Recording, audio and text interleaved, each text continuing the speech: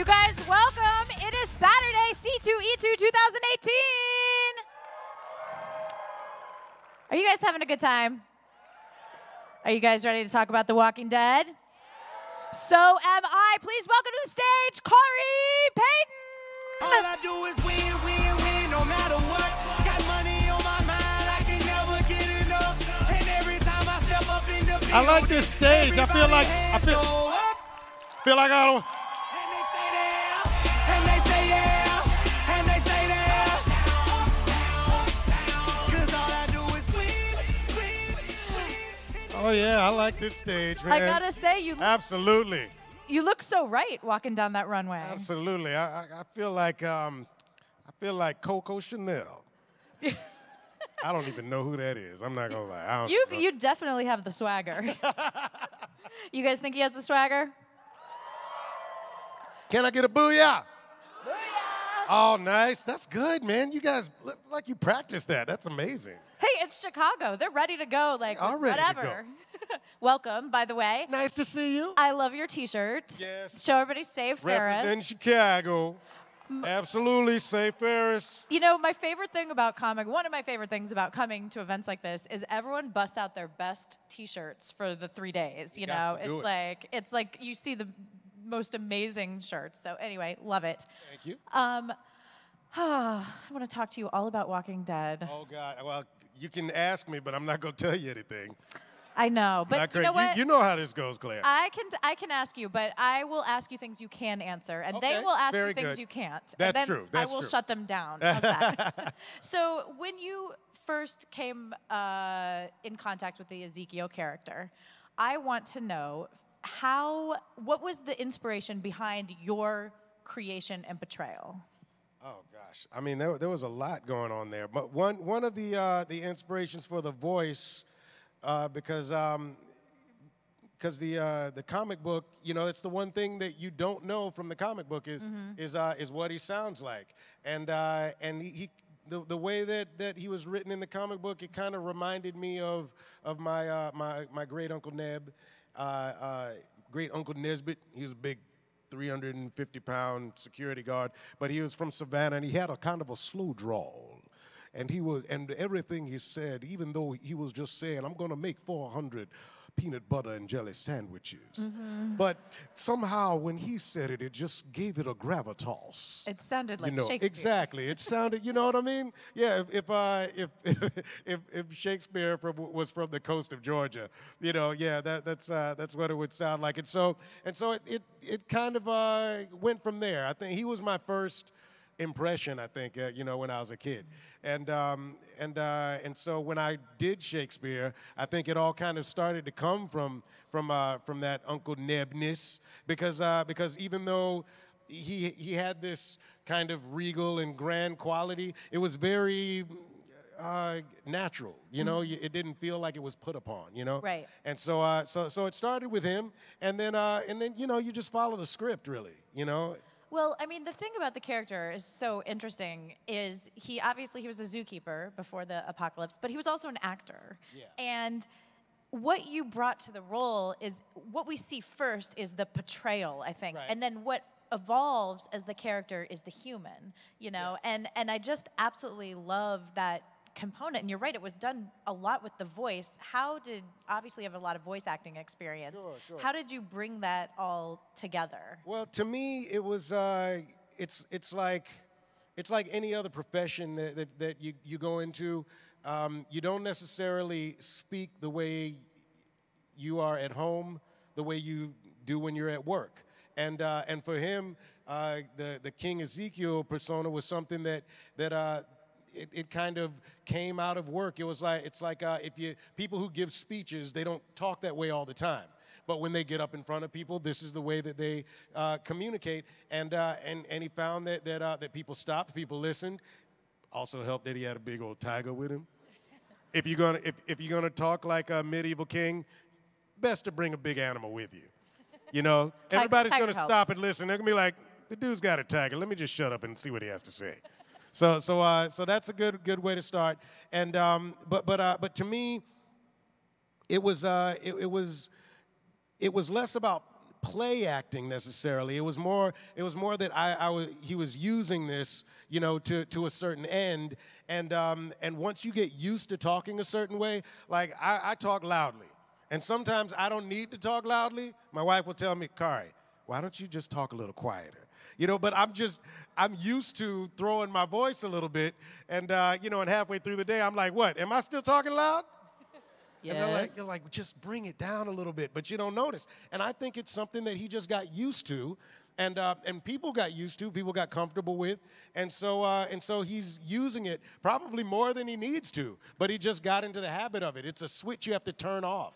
I learned that Lenny James and Andy Lincoln, who they're both British, and they have Southern accents on the show, and so that they don't lose their, you know, accidentally, you know, start speaking this way when they're talking. So they, you know, and it doesn't, you know, Morgan doesn't all of a sudden start saying different things, different ways, and you're like, that doesn't sound like him at all. Wait a minute. Yeah, exactly. So they always keep the accent, and they have to remind themselves to turn it off.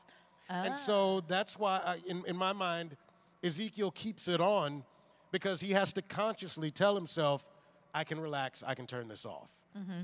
Well, and he really only turns it off once he sort of becomes broken a little bit. Yeah, you know. yeah, yeah. And when he wants to be vulnerable, when he, you know, with Carol. Yes. And you know, and yeah, and even the thing is that it takes a lot to get him to, you know, let that guard down.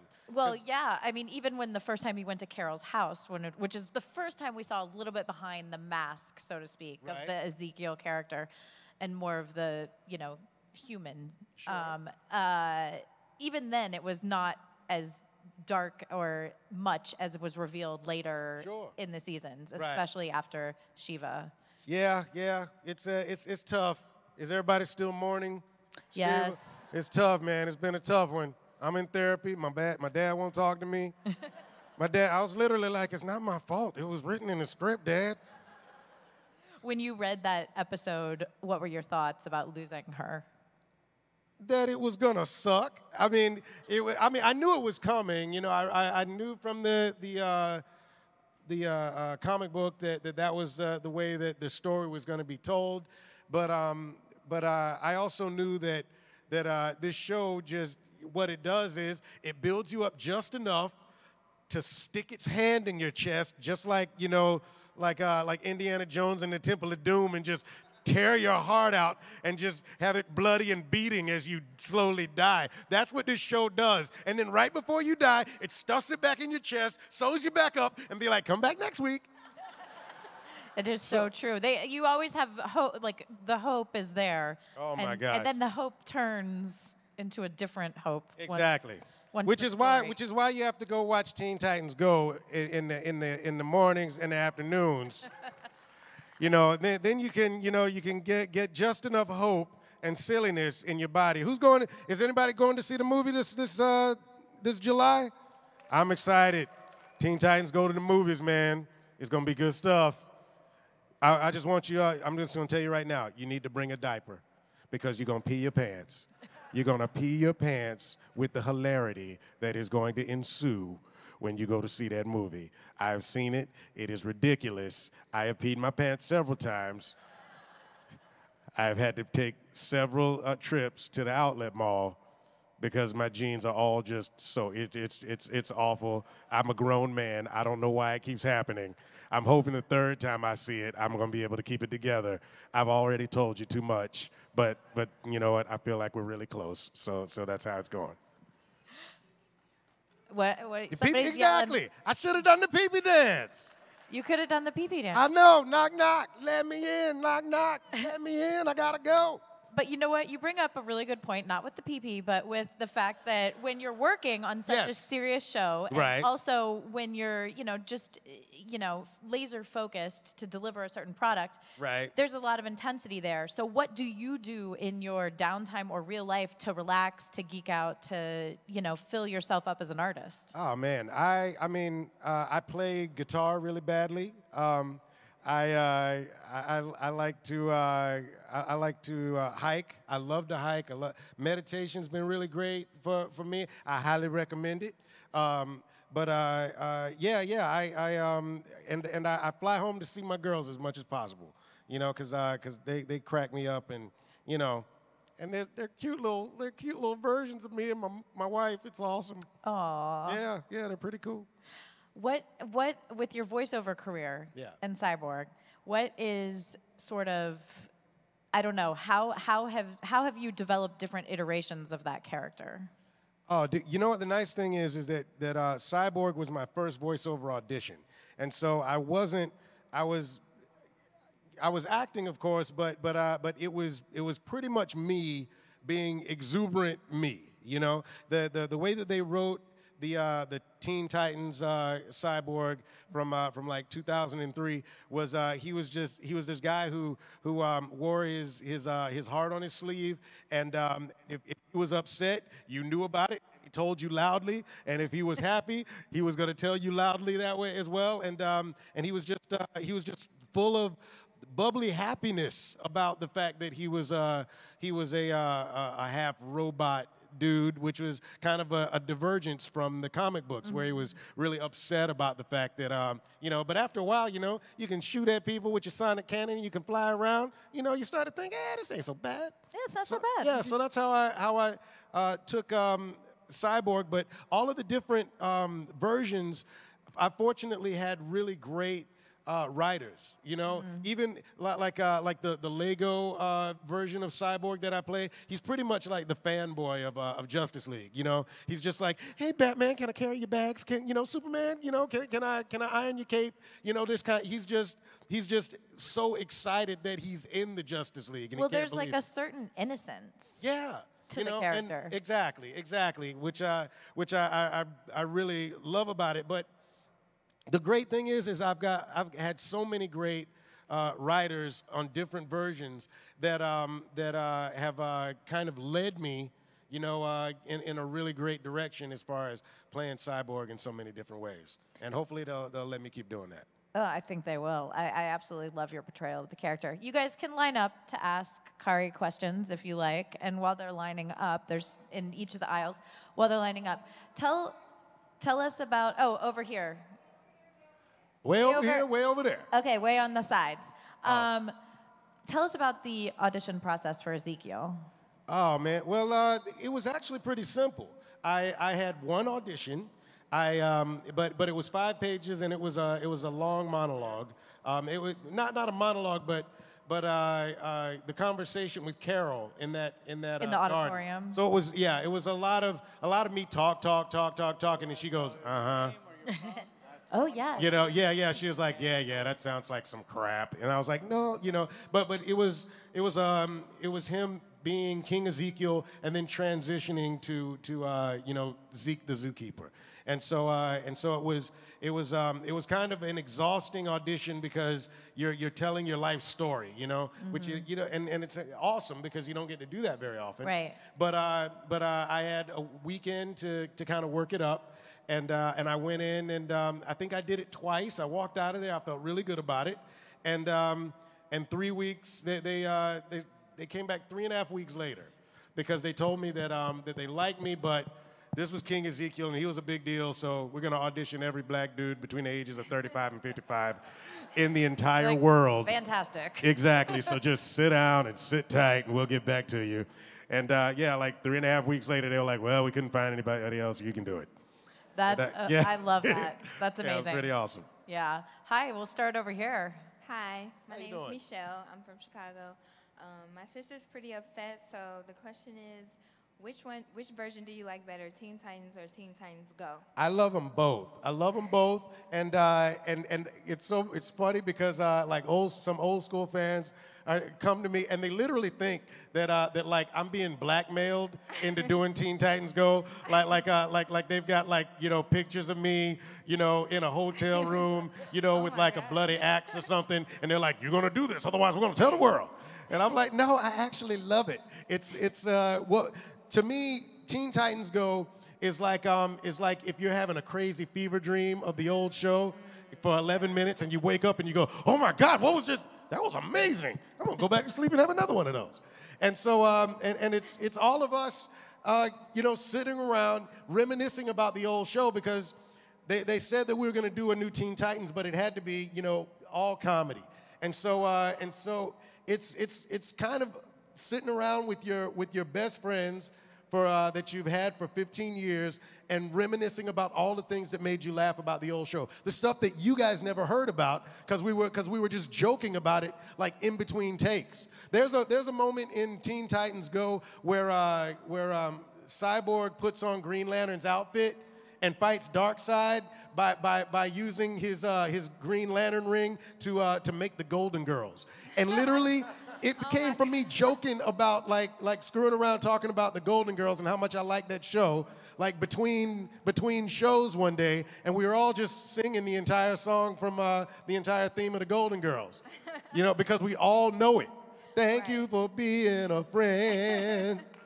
Traveling down this road and back again. See, everybody knows that song. True.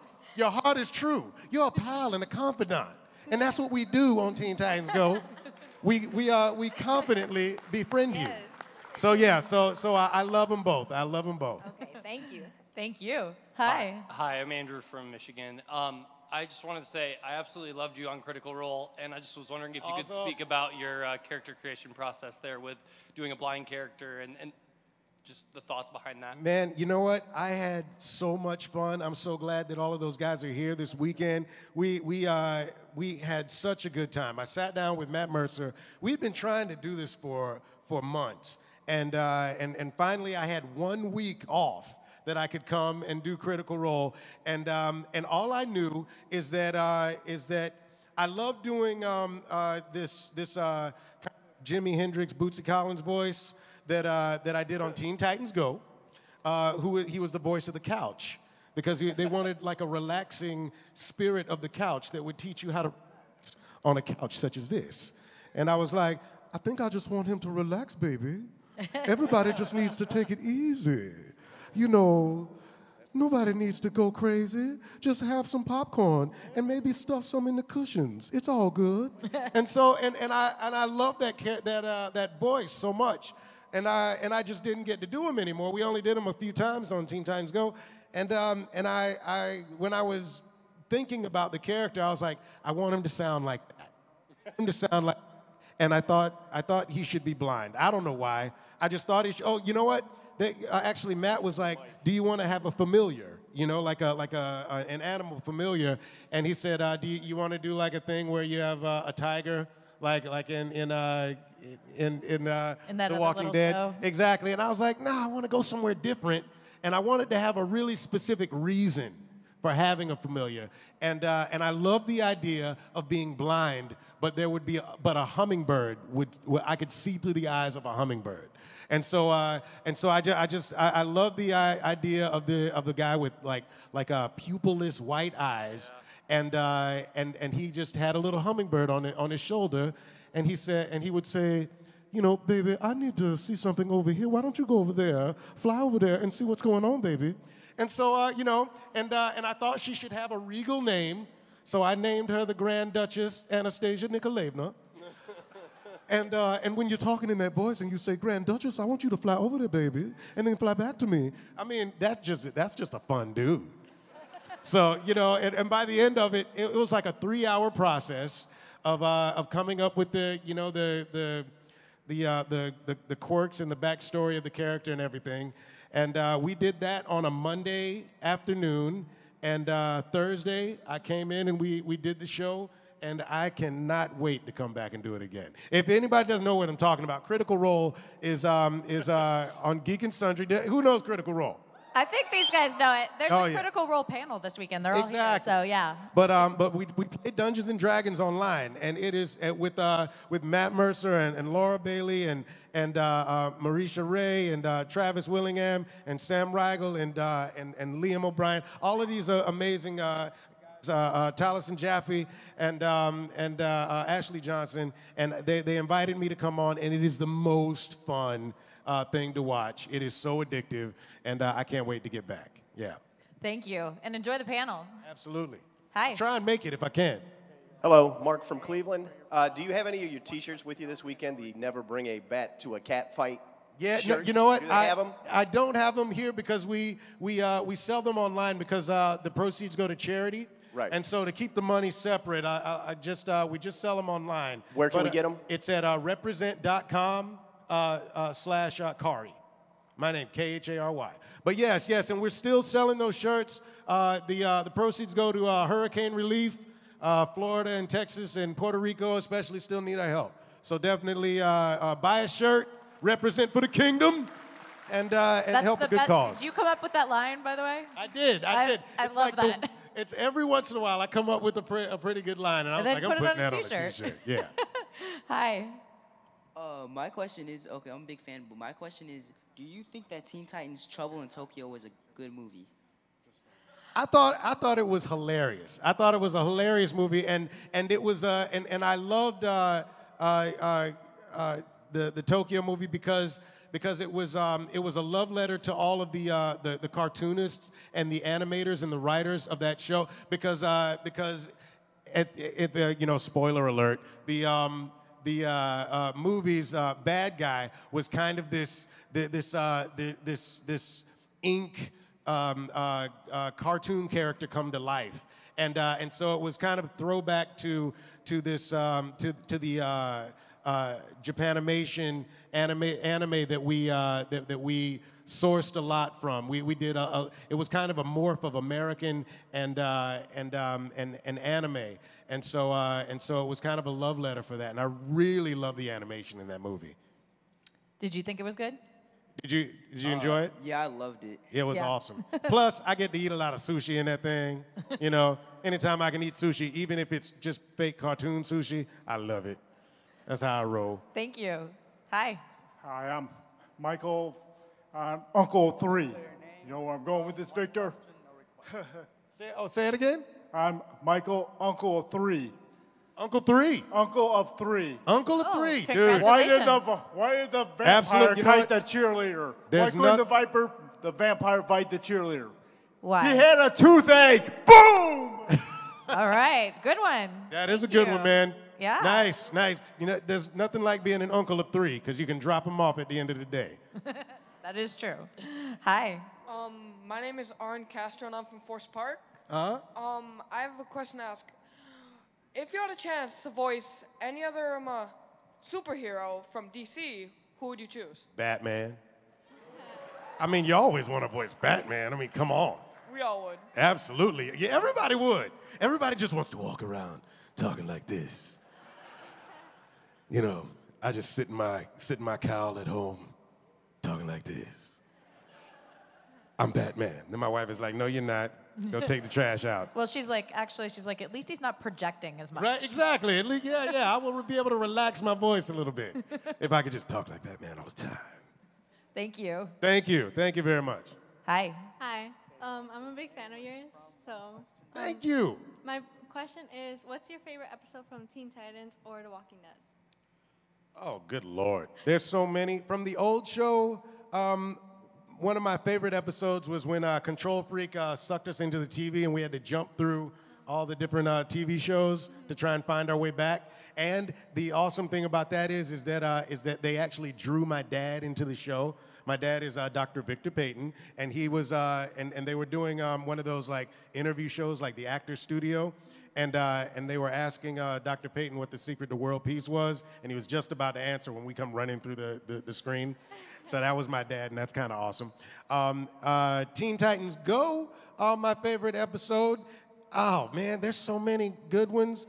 I love like all the colors of Raven. I love that episode. I love the one where they teach you not to get involved in pyramid schemes. I think that's very important.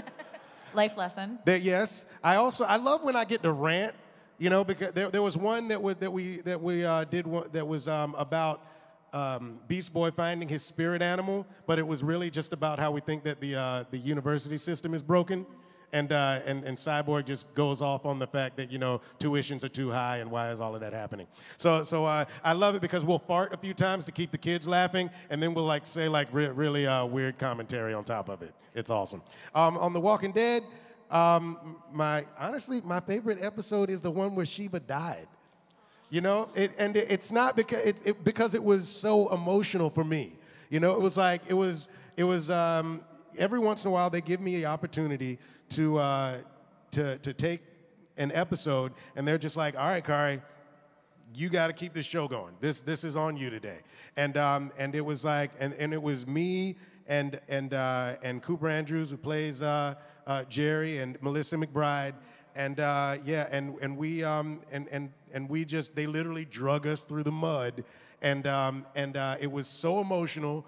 It was so gut wrenching, but we were all in this mud and muck together, and dragging ourselves out of it. And as hard as it was to watch and as hard as it was to do, it's probably one of the most important moments for Ezekiel, and so I really enjoyed being able to bring that out. It hurt, but it was kind of amazing. Also, I got to kill like a bunch of walkers. A lot. And I hadn't really gotten to do that. So yeah, I cut one's head off. I stabbed another one in the eye. You know, it was just, you know, I'm screaming at Jerry, I'm stabbing people in the eye. What could be better?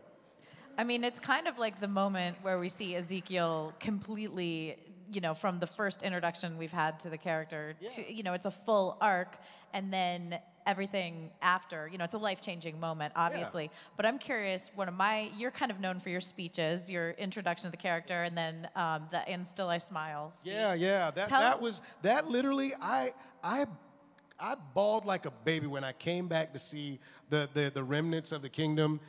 Because we did that first speech before at the beginning of the day, you know, and yet I smile, and we were all so pumped up, and they're all gathering around me, and I'm like, we are one, and then they douse me with blood, and they're like, now walk back, you know, at the end of the day, after I'm just, you know, bloodied and battered, and I looked in some of those people's faces, and I did like the ugly cry. You think you cried when Shiva died? I cried like it was just like snot. And just, you know, just there was tears coming out of my ears. I was crying so hard, and it was so bad. I'm glad you didn't see it. It was way too much.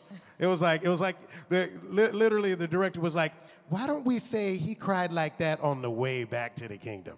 Nobody needs to see that much snot coming out of you, Khary. So yeah, it was crazy. But that was a wonderful scene. Hi. Hello, my name is Logan. I'm from Antioch. I just want to let you know, I've been a fan of your work since I was very young, when you were on the original Teen Titans, and now seeing you on The Walking Dead and even on Critical Role.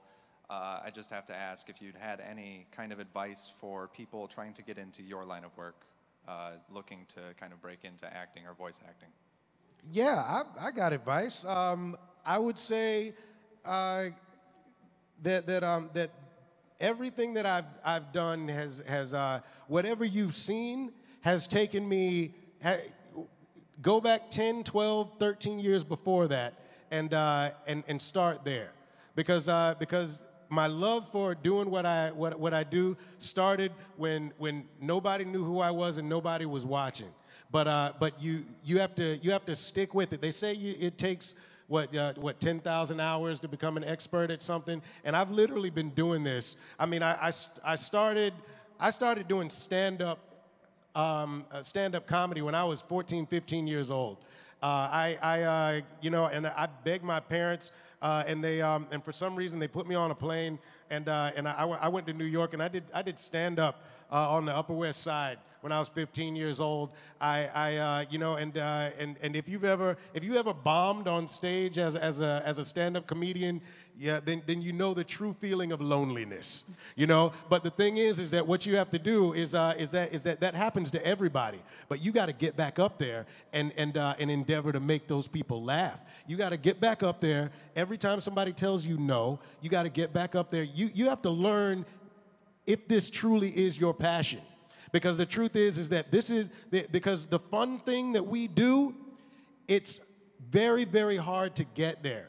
And it's and the truth is that all of the crap that you have to kind of wade through, all of the rejection, all of the negativity that people tell you you're not good enough, you're not pretty enough, you're not big enough. I don't know how many times they were like, you know what, we really want this guy to be a big black dude, you know, and you're just a skinny black dude, so you know there's really no part for you. And it's like I don't care. I love this. I'm going to do it. It doesn't matter what you say. It doesn't matter what other people tell you. And what I would say, no matter what you do, this profession or any other, this is not, you know, advice for, you know, just acting. But whatever you pursue, whatever you do, if people start telling you, I don't know if you should be doing this, I don't know if you should be doing this, sometimes that means you're on the right track. You're the only one who needs to believe in you, right? And then you bring and you pull them along. You pull them along. Thank you. There was 12 years before, as a professional actor, before I got my first voiceover audition. But I was ready when that audition came along because that audition was Cyborg, and I've been doing it for another 15 years, you know? But it took that 15 years of perseverance, you know? It looks so easy, and it feels great. But just know that just like any job is gonna put you through the ringer. So be ready. Steel yourself, my friend, and go do it. Thank you. And good luck to you. Hi. Hi. My name is Amani Tova. I'm from Plainfield, and I have one question. If you could change one thing in The Walking Dead, what would it be, and why? I want my tiger back. I mean, I just said it was my favorite episode, but damn it, I want my tiger back. It's like that thing was awesome. You know, and she's the thing about SYFY is that she was this beautiful and brilliant and one of a kind thing in a land full of darkness. And really, that's what each and every character is in The Walking Dead. You are a shining light. You are a life in a land of darkness, and I think that's what kind of brings us all, you know, back to the show. Is that at one time in our lives or another we struggle, you know, and we feel like there's but we're just surrounded by, you know, stuff that we've got to fight against, and it's nice to see other people who are not giving up on life, and especially Ezekiel. And I felt like SYFY really is kind of a symbol for what that is. But at least I've got my Jerry. At least I got my Jerry, right? Thank you. Thank you. You know, although the show has definitely diverged from the comics, there's still a lot of through lines between the two properties. Are you, or have you been reading the comics? Did you read them? Yeah, Are you keeping up? I read the comics. I stopped at a certain moment that will not be named. I'm gonna try and skip that chapter of the comic book. I'm gonna skip right over that and see if I can get somebody else's head cut off. Yeah, but we'll see how it goes. Different people can lose different body parts. Different people, you know, other people die different ways, you know, in the comic books. 100%. Exactly. Yeah. Hi. Hey, Khary, how you doing? I'm good, man. Thanks for asking. My name's Dennis, and I'm here, and I'm from Chicago. So I don't know if you probably watch any of the DCEU movies, but are you excited for the Cyborg movie? I hope that it's still coming out. I would love to see it. I feel like a proud papa, you know, because nobody knew who Cyborg was before we. I mean, that's not true. People knew who he was. I knew who he was growing up, but he was like a second, third kind of tier character in the DC universe. And then we came along with Teen Titans in 2003, and there are kids who grow up now and they're just like, Cyborg is like huge. You know, they haven't known anything else. And so and I feel like, you know, it was you know, without that first Teen Titans, you know, Cyborg wouldn't be in the Justice League right now. And I think he's perfect for the Justice League. You need your communication specialist. You need your computer whiz, and it also helps that he can fly and beat the crap out of things. So I'm looking forward. I hope that they still have a Cyborg. I'm not sure if it's still slated, but I will be the first in line. Supposedly in 2020. Okay, dude. Are you looking forward to it? Oh, yeah. Yeah. Man, that would be awesome. That would be awesome. Thank you. Thank you. Hi. Hi, I'm Z. And I'm from Chicago, sorry. My question is, with all the cosplay around, what's it like seeing your characters in cosplay by all your fans? You know, the thing about my characters is you gotta really commit to play one of my characters. Cyborg, you gotta put on, like if you wanna be Beast Boy, you slap on some green paint on your face, maybe put some ears on, throw on some spandex. You gotta like stay up all night, building like Cyborg's chest armor and the plate and everything. And then I went off and was like, well, I'll find something easier for you to do. And then I go and do King Ezekiel, and you've got to wear like and trust me, I know how that wig feels. I know how all of that stuff feels. So it's I love when people are cosplaying Cyborg and Ezekiel because I know the commitment that's taken, especially because most of the time it's in the summertime, and those people are melting away. They start off a certain size, at the beginning on Friday of the convention, and by Sunday they're just like a puddle, with like a wig on top of it.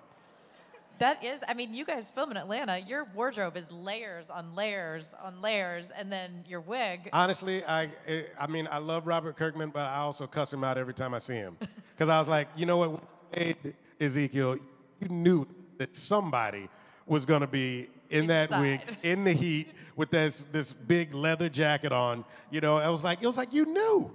You couldn't give me like a nice linen coat, something that blows in the breeze. Fine. Thank you for the best job I ever had. Thank you. Thank you. If the only thing you think that we're scared of is the wig on King Ezekiel, you got it all wrong, baby. I'm ready for that wig. Oh, babe, yeah, I'm ready. You know what? Come bring it. Bring it. I love it. Hi. How you doing today? I'm doing good. Nice to meet you. What's your name, bud? Julian from New York. Nice. I wanted to know around what issue love one, is? around issue around 144 when Alpha killed 12 people at Alexandria and put their heads on pikes to make a border. Dude, you're getting really specific about something I don't want to talk about. All right, come on, keep it coming. If this were to happen on the show, how many characters do you think this will happen to?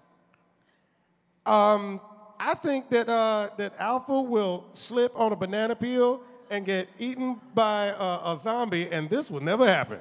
That's what I think. I think you're right. I think that yes, yeah. I just read the script, and I think it's gonna happen like that.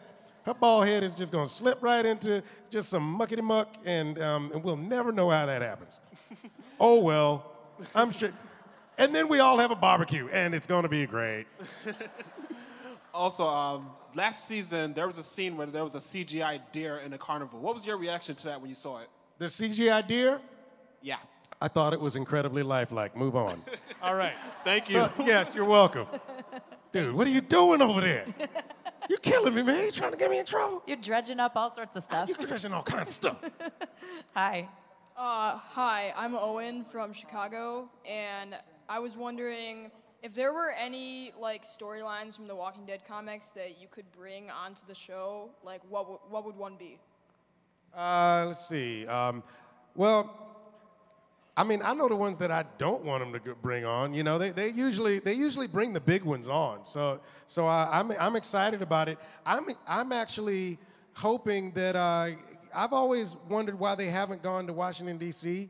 And I would love for them to get to that because we've been sitting in Alexandria and it's like right over there. I just want to go see the Lincoln Monument. You know what I mean?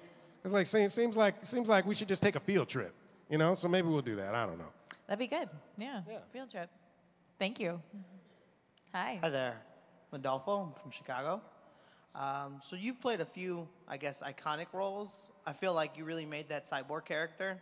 That whole Booyah was never in the comics. I feel like it was all you. Yeah, we stuck a Booyah or two in there over the years. Exactly. That thing is associated with him all the time now. And then a lot of people didn't talk about your voice work for Keldor and Young Justice. Oh, yeah. Young Justice is coming back season 3. Which was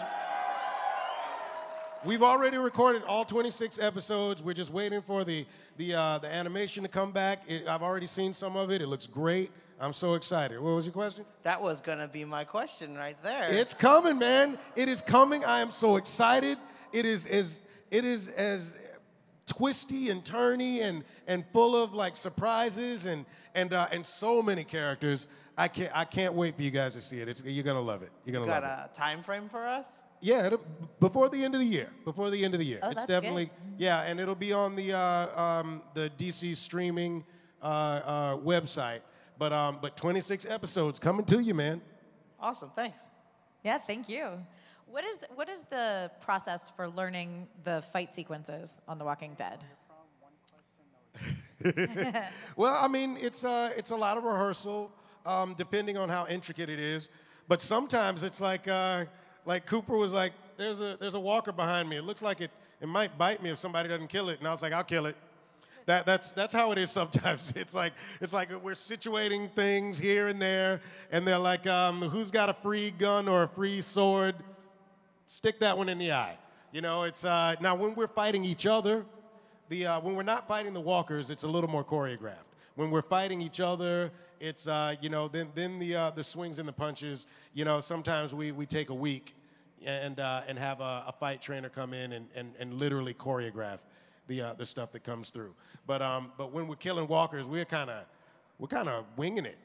Well, that's kind of what makes it believable, you know? But Yeah. now that the show's it's kind of inversed, not really about the dead, but about the groups About the living, that yeah. are alive, then the choreography has gotten more intense. It has. As it you has. guys have also become better fighters in the storyline. Right. It's true. It's true. It's and it's always fun to be able to use that kind of, you know, stage combat background, you know, that Ezekiel has, and fortunately I have too.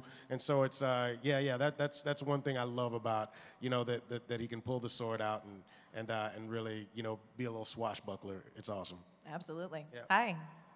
Hey, what's up? I'm Jerem from West Lafayette, Indiana. Awesome. And I just wanted to know if you could bring Shiva back by killing or sacrificing a current living character, who would it be? This is not a nice question.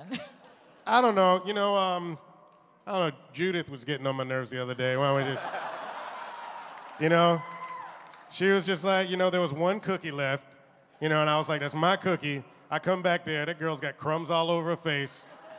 I was like, how dare you? How dare you, young lady? Don't you look at me with those doleful eyes. You're going down. I'm gonna do a seance and bring back my Shiva. Yeah. And I'll tell that to her face. I don't even care. Which character would you... The darkest answer ever. What about you? Which character would you trade for Shiva? Well, seeing as I like the good guys, I'd probably off Simon. Oh yeah. That's a good one. He's not a nice guy. He's not a nice guy. You know what? I wouldn't kill him. I just shaved a mustache because that wouldn't just drive him nuts. You know, he'd just feel naked. Play the long game. I like it. Yeah, there you go. Thank you. Hi. Hi, I'm Adrian from Geneva. What advice would you have for someone trying to get into the pop culture industry, like content creation? Content, like writing, you think? Like writing or drawing. Writing or drawing? Write and draw every day. No, I'm serious. Write and draw every day. Some of the greatest artists that are working today. One of a friend of mine, he worked a job from like 11 to 6 in the morning. Where he was at one of those like truck weigh stations, and he would sit there and he would draw all night long. He would draw all night long until he couldn't draw anymore. And it takes that repetition because eventually you're going to get noticed for your talent. And it's not going to be that you know, because you've got an incredible web presence. There are a lot of people with an incredible web presence that draw a lot, but it's about their commitment to their craft. You know what I mean? And if you are committed to your craft, people will find you. If you start there, start with your craft. You know, and let your passion guide you. Because your passion will go a long way, man. If you're sitting there and nothing's happening in your world, but your soul is getting fed by what you're doing, people will feed off of it. People will feed off of it, and before you know, they start asking you to do things. I was there was a while that I would do anything to get on stage and act. You didn't have to pay me, and then people just started asking me, you know, would you please come? We will pay you for it, because they could see the passion, and people are drawn to it. So you draw your passion, write your passion. Yes, sir. Thank you. There you go. Yeah, thank you, and good luck. And I think you were also saying, like, what we see now as the artist, Khary, this is the product of decades of work. And so be in it for the long game, wouldn't you say? Yeah, man, you know, it's like I just got discovered, you know, as King Ezekiel by a lot of people. It's like, I got grandma, I've been doing this a while, man. You know, it's taking some commitment. And people ask me, so you just got that audition? I've been auditioning for that casting director for 15 years, and she always brought me back because I always came prepared. I must have for Sharon Bialy and Sherry Thomas, I must have auditioned, I don't know, like 30 times over the course of 15 years, and they have a little sign on their sign-in sheet that when you come in, and it says, "I'm not good enough to come unprepared. You know, are you?" And I love that sign because I always come prepared. And I always know I'm going to kill it. Even if I don't get the job, I know that they're going to remember me, you know, because I love what I do. And I refuse to walk into a room and misrepresent my talent. You know, that's the worst thing you can do. So whenever you walk into a place, always prepare yourself so that you give the best thing you got. You know, all you got is you. Give the best. Absolutely. Hi. Hi. I'm Isabel from Chicago. How you doing, Isabel from Chicago? I'm doing well, thank you. You from right around here, right around the corner? Huh? You from right around here, right around the corner? Yeah, downtown. Okay, nice. North Cubbies? Near the Cubbies? Yeah. Okay, nice. Very good. White Sox, don't get upset. Did you have a question? Yeah. I got another question. So, no, I'm just kidding. Go ahead. I was wondering what was the most memorable fight scene you ever did for The Walking Dead? The most memorable fight scene I did, you know what? Well, there were two. One was in the ravine right before Shiva jumps in, because that's the most walkers that I got to kill, like in one fell swoop. You know, when Jerry's trying to pull me out of there, and I just start stabbing and slashing. That was kind of fun. But the one that I really loved is one that you guys never saw. We in the first episode, we did a whole sequence where Cooper and Lenny and I and Carl McInerney, who plays Richard, Carlos Navarro, and Carrie Cahill, who plays our archer, Diane. It was our first day, and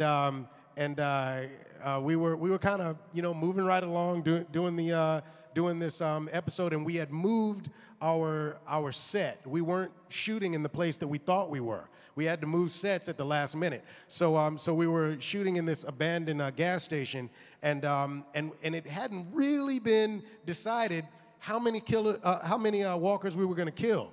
And Greg Nicotero just looked at me and he was like, "You want to kill some walkers?" And I was like, "Yeah."